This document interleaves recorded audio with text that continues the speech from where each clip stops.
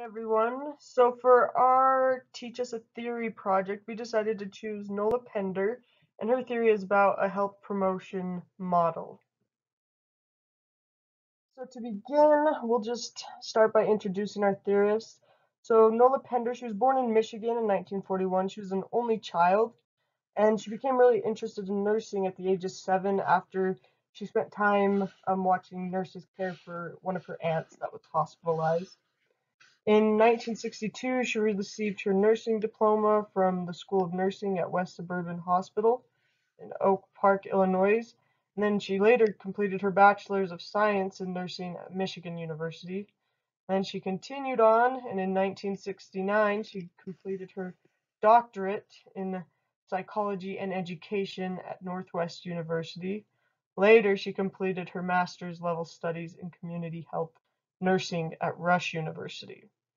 And since 1990, she's been a professor and associate dean for research at the nursing school at the University of Michigan. So very well educated, long history of education. So the phenomenon that led Pender, Nola Penderson to this theory is early in her nursing career, Pender realized that health professionals only seemed to intervene after people developed acute or chronic illnesses. Attention was focused on treating them after the fact, which led to lives being altered. It was this realization that led Pender to commit herself to a more proactive stance through health promotion and disease prevention. So to help us understand this a little better, we have our snapshot of what nursing might have been like back when she received her degree early in the 1960s and 70s. Um, and this is when she recognized her phenomenon as well. Back then, lifestyle in the United States had begun to change a bit. Obesity was starting to become more prevalent.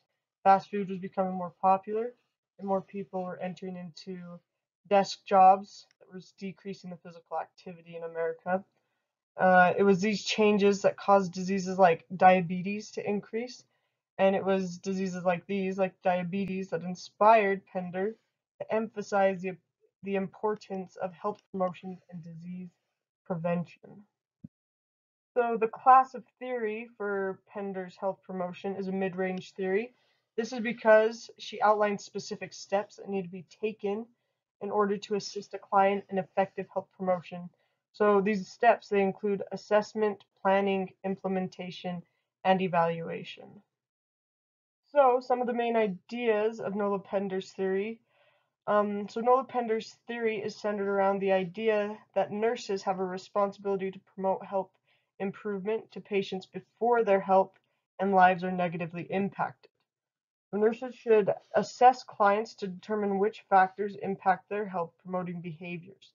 She gives a list of 11 factors that might contribute to or take away from a client's ability to change. Nurses should assess and address such factors and help lead clients towards healthy behavioral changes.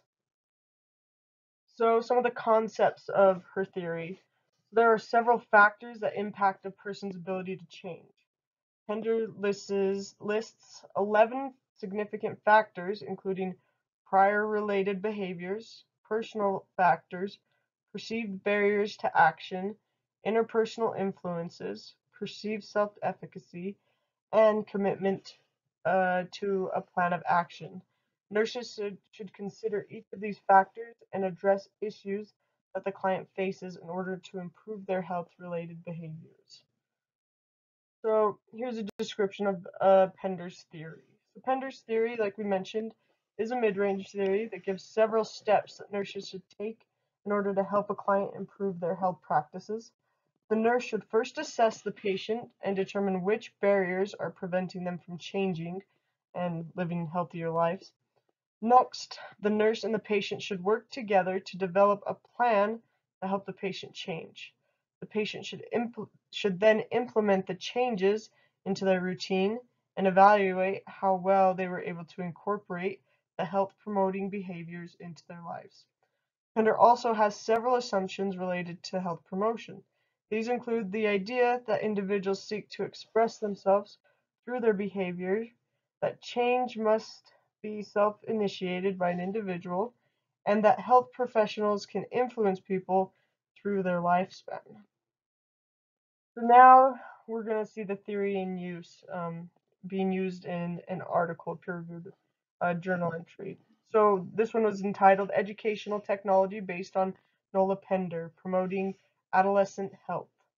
So the introduction, the human papillomavirus, HPV vaccine, is a primary prevention tool that can be considered an important device to reduce the incidence of cervical cancer. The lack of awareness about cervical cancer and the relationship with HPV is noted as one of the greatest barriers to acceptance of the vaccine. So we have our research study. It's taking place in Brazil, and the HPV vaccine was made available by the Brazilian National Health System in 2014. So in 2015, research was carried out in the municipal schools by the health program at school in the city of Juazeiro de Norte. Sorry, don't know how to say that. Targeting female students aged 9 to 13. So the objective of this experiment was to present an educational technology in nursing directed towards adolescents about vaccinations against HPV, based on the health promotion model by Nola Pender. Her model was chosen for its simplicity and clear structure, which uses assessment planning, intervention, and evaluation as its foundation. So the method that was used, they had two strategies. So two strategies were used to present the three key topics of HPV, cervical cancer, and the HPV vaccine. So the first strategy was a theoretical presentation with two different scenarios. So we look at scenario one. A mother is telling an 11-year-old daughter about adolescence and body changes during this phase, referring to the personal factors present in the theoretical model of health promotion. Mother hears information on the TV about the HPV vaccine, tells her daughter to go get it. The daughter refuses. Scenario 2. Three adolescents, having recently received information from a health professional, are having an extensive discussion about risks, causes, benefits, and adverse effects of cervical cancer, HPV, and the HPV vaccination. On account of having an educational intervention with a healthcare professional, the teens were empowered by their ability to make an informed decision for themselves about their own health promotion. So the second strategy used with the same group of adolescents was an application of the information given. Groups 5 through 6 adolescents were formed, 5 to 6 adolescents were formed, and cards were submitted with statements to be discussed among themselves. They were to sort through what was truth versus myth and present their point of view on the various subject headings, which were adolescence, cancer, cervical cancer, human papillomavirus vaccine, human papillomavirus vaccination, and autonomy. It was discovered that even after these activities, further education by health professionals was needed. It was also noted that the students' autonomy was important for their understanding and their decision making. So here we have Nola Pender's health promotion model in the HPV with this vaccination research. If you take a look at this, all these how they're linked together. We have our prior behaviors, and this affects the understanding and their barriers to the vaccination, feelings in relation to the behavior, to emotional reactions and whatnot. And we have the health promotion model right up at the top here. So if you take a look at that, you can just see how they're interconnected. So our conclusion. So Nola Pender's theory guided the educational technology of nursing with the following components: evaluation of personal factors, perception of benefits and barriers, interpersonal and situational influences, commitment to a plan of action. Findings of this study indicate and reinforce the need to invest in effective educational technologies that emphasize autonomy of adolescents in the decision-making process. It was noted by the researchers that the use of Nola Pender's theory to subsidize nursing technology contributes to the strengthening of nursing as a science. So, Pender's influence on nursing practice. Historically, nurse educators have taught patients how to manage illness. In the future, the focus must be on teaching people how to remain healthy. As more people grow in their awareness of activities that lead to good health and become knowledgeable about their own health status and the health of their families, the overall health of the population will improve.